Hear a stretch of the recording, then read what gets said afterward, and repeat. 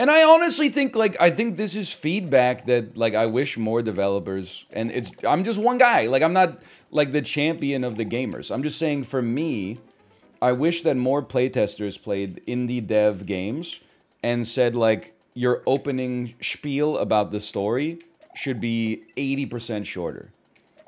Like, people, unless it's like a visual novel is an exception, or unless you're of the opinion that you, and I can't dissuade you from this, that you've written like the next great American novel in digital form, then you need to at least get to the gameplay, which is the reason they probably bought the game, a little bit faster.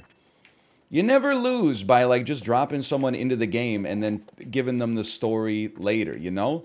It's not like a movie, necessarily, where, like, somebody's gonna drop into, like, a field with a sword and a shield, and they're, oh, so I'm just killing slimes? Why am I just killing slimes? There's ludonarrative dissonance here. This doesn't make, the slimes invade my kingdom? Did the slimes, are the slimes growing from underground? Were they here? But, like, please, give me a 7-minute cutscene, but that's not really a cutscene. It's just pressing A to get like static images with text on them to pass through. And the King Deodric of the 17th realm hated the slimes, so he banished the slimes from the kingdom. Like, there's exceptions. Like, there's some games where I'm like, I don't interface with the story that much, but everybody loves the lore.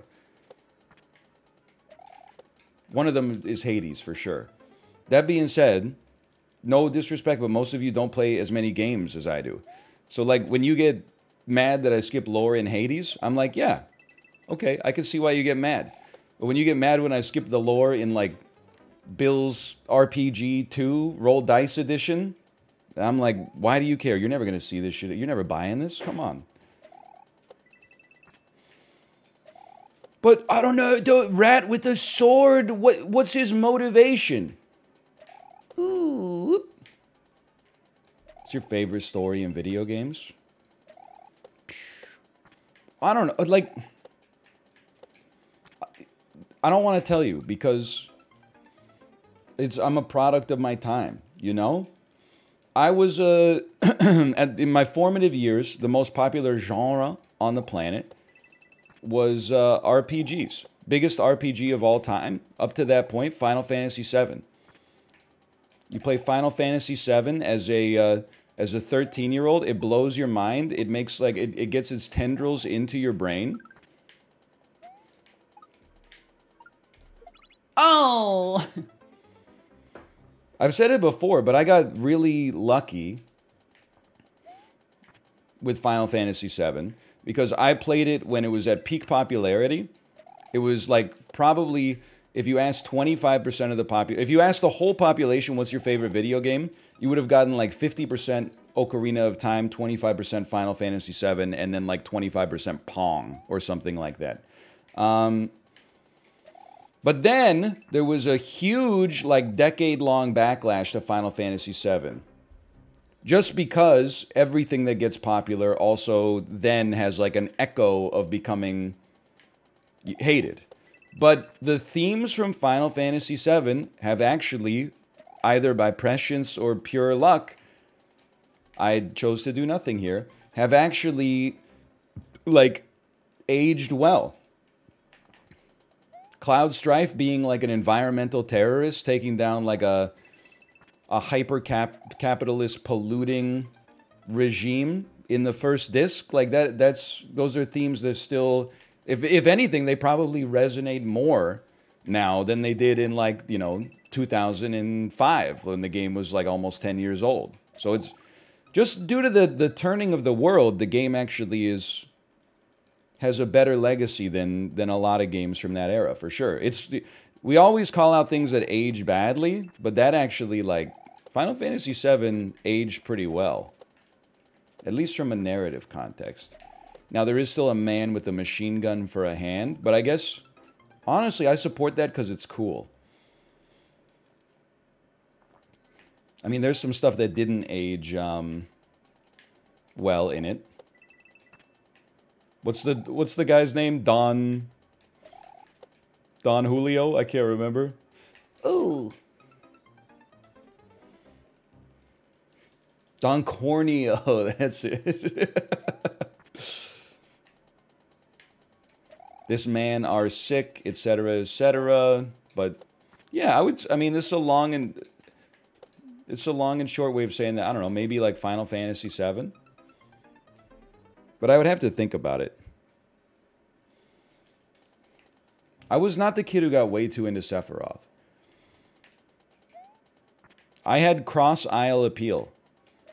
I could appeal to the normies by talking about hockey, and I could appeal to the kid who pretended to be a ninja in class every day by talking about Final Fantasy VII. I could straddle the line. I just feel like, for me, stories in games is like, they have to justify their existence. They don't get to just, like, they don't get, for me, I was going to say they don't get, but what I should say is I don't like when I buy a game because the screenshot of the gameplay looks cool, and then the first 10 minutes of the game are, you know, basically like lore dumping me for stuff I don't care about, or at least have not been compelled to care about yet. Like, maybe hook me with a little bit of gameplay first, and then pace it out and give me a little introduction to the lore. But there's exceptions. Like, I would much rather, even though I didn't play too much Death Stranding, if I'm playing a Kojima game, please start with a 90-minute cutscene. Because that's what I'm here for. I'm here to see what's, you know, let's crack open the walnut that is the man's mind and see what spills out. But if I'm like, oh, whoa, what a cool deck builder. The kingdom of Mousia has been invaded by evil goo. Oh, really? Okay, what does that matter? Well, not too much. Strike does 7 damage. You can also use Defend. That will block the next incoming attack that happens to...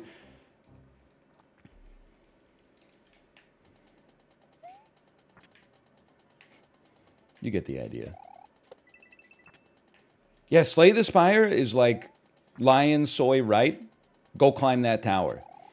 I could not tell you any... I can barely tell you the names of the bosses in Slay the Spire. You got Donut and Non-Donut. Didn't quite have enough there. Hexaghost, that's true. Large Slime.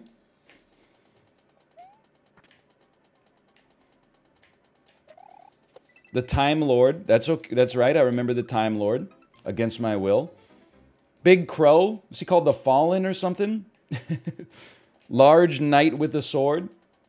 The Champion, right? Yeah, okay. Slay the Spire did story right, for sure. By not having any of it at all.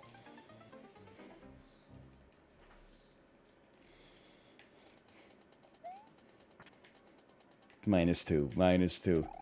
But why are we fighting Dono and Deka?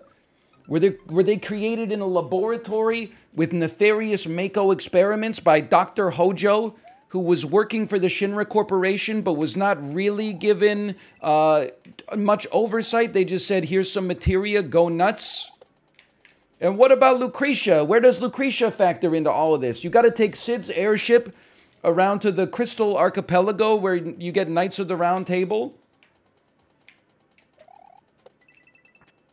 Sorry, Knights of the Round. Knights of the Round Table is copywritten by Merlin.